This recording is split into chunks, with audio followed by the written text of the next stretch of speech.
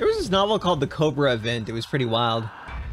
It was about this, it was like a virus or something like that, a biological weapon that was released, and it caused people to eat themselves. It was a self-cannibalization virus, or whatever. It may not have been a virus. That was a pretty hardcore story, and Dad was on a trip one time. We were on like a road trip with him, which we didn't do often, and he decided to play that audiobook on the road trip while we were like 5 years old.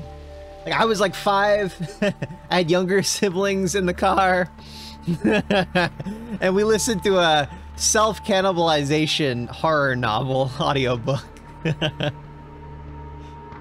No wonder I'm kind of fucked up. It seemed like a good novel, but I definitely had some nightmares about it.